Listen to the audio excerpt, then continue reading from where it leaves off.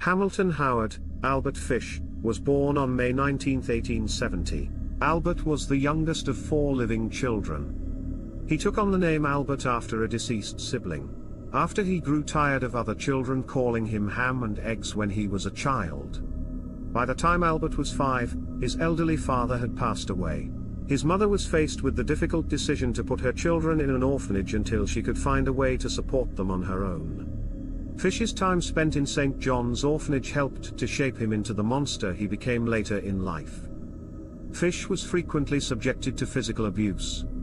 Instead of turning from the pain, young Albert realized he enjoyed the pain inflicted upon him. When Albert was 10, his mother had secured a government job and was able to return to for her children, removing them from the orphanage. It was too little too late for Fish. The abuse had left its mark on the boy, both physically and mentally. At the age of 12, Albert Fish formed a relationship with a local telegraph boy. This young man introduced Fish to some disgusting practices, such as urolagnia, drinking urine, and coprophagia, the act of eating feces. Fish would spend his weekends visiting public bathhouses where he would spy on other young boys as they undressed.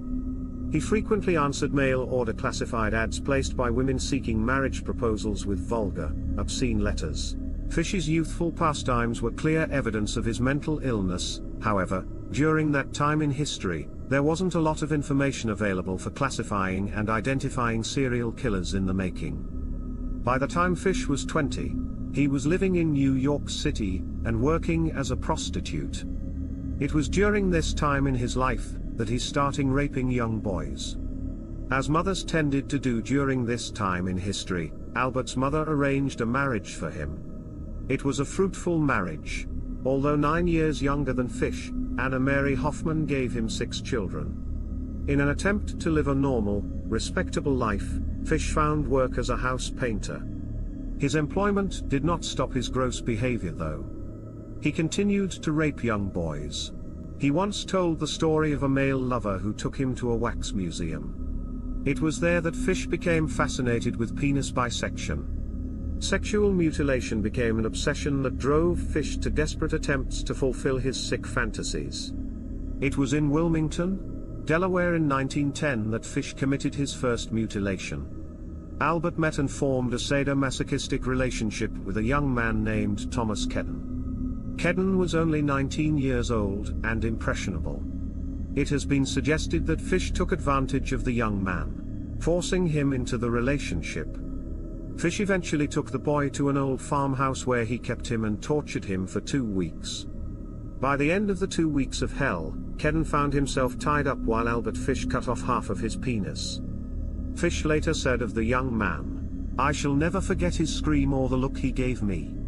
Fish's plan to kill the boy, cut him up, and take his body back to his home was spoiled by the hot weather. Fish was afraid the meat would spoil. So instead, he poured peroxide over the gruesome wound, slathered it in Vaseline, planed a rag over it, handed Kedden a $10 bill, kissed him goodbye and fled the scene. Fish claimed he never knew what became of the boy after he took his leave of the gruesome scene. In 1917, Anna Mary left Albert and their children for a slightly feeble-minded handyman by the name of John Sträuber. Sträuber had once rented a room with the Fish family. Anna Mary and Sträuber fled the home with all the furnishing while Fish was at work. When he came home, he found his wife gone, his home empty, and his children dependent solely on him.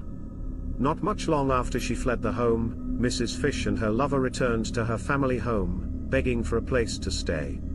Albert said Anna Mary could stay but her lover had to leave. It didn't take Fish long to discover Sträuber hiding out in the attic. Anna Mary had been sneaking food up to him as well as sneaking up to spend time with him. Once discovered, Fish told his estranged wife she could stay, but her lover had to leave. Both Mrs. Fish and Sträuber fled. The Fish children never saw their mother place a foot in the family home again. After the drama created by his wife had ended, Albert began to act strangely. It is said this was when he began to suffer auditory hallucinations. He also began to experiment with self-harm. Fish would push needles into his groin. He enjoyed hitting himself with a nail-studded wooden paddle. It was reported that he would frequently insert a lighter fluid-soaked wooden dowel into his anus and set it on fire. For fun, he went as far as to encourage his children and their friends to hit him with his nail-studded paddle. It was during this time that he began to experiment with cannibalism. Like sexual mutilation, cannibalism became an obsession of Albert Fish's.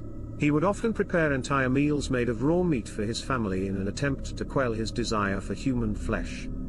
Throughout the dark period following the departure of his wife and before committing his first murder, Fish was evaluated by psychiatric hospitals numerous times. Each time he was declared sane and released into society. It was also during this time when Fish began to amass his collection of torture devices, a meat cleaver, a small handsaw, and a butcher knife. Fish targets the handicapped. Around 1919, Albert Fish began stabbing young men who were either mentally handicapped or African American, as he felt these people wouldn't be missed. Fish was fond of paying children to help him catch other children so he could torture and murder them. None of these murders were verified with actual proof. Albert Fish made a lot of claims after his eventual arrest. Although there was no proof, Albert Fish victims numbered in the hundreds according to him. By 1924, Albert Fish was suffering from full-on psychosis. He truly believed God was commanding him to torture and murder children, although he had been evaluated by professionals numerous times. In July of the same year, Fish spotted young Beatrice Keel playing alone on her family's farm. Her mother noticed Fish lurking about and chased him off, saving the life of the 8-year-old girl. Later that night, Fish returned to the Keel farm and slept in the barn. He was discovered and promptly chased off by Hans Keel, young Beatrice's father. Albert Fish's next attempt was targeted at Cyril Quinn, a young boy he had been molesting. Fish offered the boys lunch in order to lure them into his home. While waiting for sandwiches, the boys rested on Fish's bed. The mattress overturned, revealing Fish's implements of hell: the knife, handsaw, and cleaver. The boys fled the home in fear for their lives. Once again, Fish's mission to kill and consume a child had failed. This caused Fish to up his game a little. In 1928, Albert Fish answered an ad seeking work for 18-year-old Edward Budd. The Budd family struggled financially, therefore Edward was hoping to find employment to take some of the burdens off his father. Albert Fish answered the ad by showing up at the Budd family home. He portrayed himself as an average, not at all psychopathic, sweet old man looking for help around his home. The Budd family never suspected they were dealing with a deranged murderer. Albert Fish introduced himself to the Budd family as Frank Howard, a Long Island farmer who was willing to pay $15 per week for Edward Budd's help around his home. The Budd family could not believe their good fortune. They bought Fish's story, hook, line, and sinker. Meanwhile, Fish planned to tie Edward up, mutilate him, and leave him to bleed to death before consuming him. Fish made arrangements with the Budd family to return a week later for Edward. When Fish returned to the Budd home as planned, he met little Grace. Albert became so captivated with Grace Budd that he changed his plans. Instead of Edward, his intended victim became the young girl. Albert's new plans included a story about a niece's birthday party that he wanted to take Grace to. Because the Budd parents were so enamored with the old man, they agreed. Grace Budd left with Albert Fish and never returned to her family. Albert Fish was not initially a suspect in the disappearance of Grace Budd. Police wrongly arrested Superintendent Charles Edward Pope. He spent 108 days in jail before he was found not guilty of the crimes against little Grace. An anonymous letter received by Grace's parents became the key to solving the disappearance of Grace. In November of 1934, a letter arrived at the Budd home. Here are a few excerpts from the letter, written by Fish himself, that eventually led to the arrest of Albert Fish. On Sunday, June the 3rd, 1928. I called on you at 406 W 15 Street. Brought you pot cheese, strawberries. We had lunch. Grace sat in my lap and kissed me. I made up my mind to eat her, on the pretense of taking her to a party. You said yes, she could go.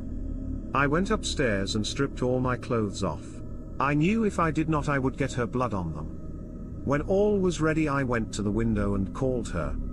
Then I hid in a closet until she was in the room. When she saw me all naked she began to cry and tried to run downstairs. I grabbed her and she said she would tell her mama. First I stripped her naked. How she did kick, bite and scratch. I choked her to death, then cut her into small pieces so I could take my meat to my rooms, cook and eat it. How sweet and tender her little ass was roasted in the oven. It took me 9 days to eat her entire body. I did not fuck her, though I could have, sick, had I wished. Grace Budd's family were forced to hear these words from the hand of the man who tortured and murdered their little Grace. Parts of the Albert Fish letter were verified by police. Other parts of the letter were not. Facts surrounding the murder of Grace were accurate, although claims that Fish ate pieces of Grace were never confirmed. Fish overlooked important evidence on the envelope he used to send his gruesome letter to the Budd family. There was a small hexagon-shaped emblem in the corner that read NYPCBA.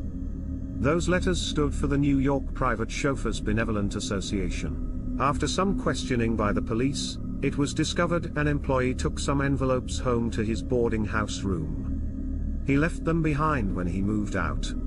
Police were able to track down Albert Fish, the next tenant to occupy the room. When Fish returned to his room, police were waiting. Fish pulled a switchblade on the police after his arrest, to no avail.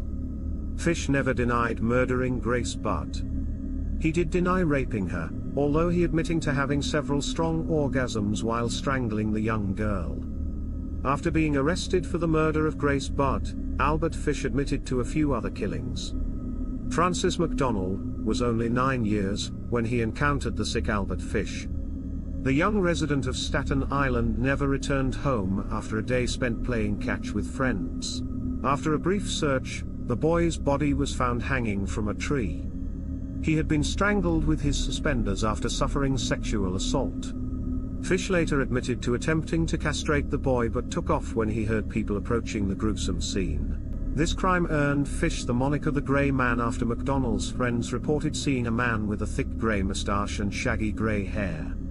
He was reported as looking faded and grey. The murder of Francis McDonnell remained unsolved until Fish confessed after being arrested for the murder of Grace Budd. Fish also confessed to the murder of 4-year-old Billy Gaffney after being arrested for the murder of Grace Budd. He confessed via a letter to his lawyer. Here are some especially horrendous excerpts from the letter, written by Fish himself. I took tools, a good heavy cat of 9 tails. Homemade short handle. Cut one of my belts in half, slit these half in 6 strips about 8 inches long. I whipped his bare behind till the blood ran from his legs. I cut off his ears, nose, slit his mouth from ear to ear. Gouged out his eyes.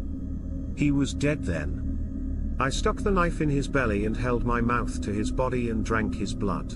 His monkey and peewees and a nice little fat behind to roast in the oven and eat. I made a stew out of his ears, nose, pieces of his face and belly. I put onions, carrots, turnips, celery, salt and pepper. It was good. Then I split the cheeks of his behind open, cut off his monkey and peewees and washed them first. I put strips of bacon on each cheek of his behind and put in the oven. Then I picked 4 onions, and when meat had roasted about 1/4 of an hour, I poured about a pint of water over it for gravy and put in the onions. At frequent intervals I basted his behind with a wooden spoon, so the meat would be nice and juicy. In about 2 hours, it was nice and brown, cooked through. I never ate any roast turkey that tasted half as good as his sweet fat little behind did. I ate every bit of the meat in about 4 days. His little monkey was as sweet as a nut, but his peewees I could not chew. Threw them in the toilet. It is no wonder Fish was dubbed the most vicious child slayer in criminal history. The trial for the murder of Grace Budd lasted 11 days. Fish was found guilty and eventually put to death via electrocution, the same execution as serial killer Ted Bundy. It was reported that Fish helped the executioner place the electrodes on his body. There were rumors stating the needles Fish had inserted into his body caused the electric chair to short circuit, thus requiring twice the normal jolts of electricity to finish the job. These claims have since been refuted. After Fish was put to death, his lawyer stated he had final words from Fish, amounting to nothing more than handwritten notes. The lawyer refused to read them, stating, "I will never show it to anyone." It was the most filthy string of obscenities that I have ever read. Fish was a vile human being, right up to the end of his life. Thank you for watching. Hope you've enjoyed this video. If that's what happened, smash the like button and subscribe to the channel for more true stories.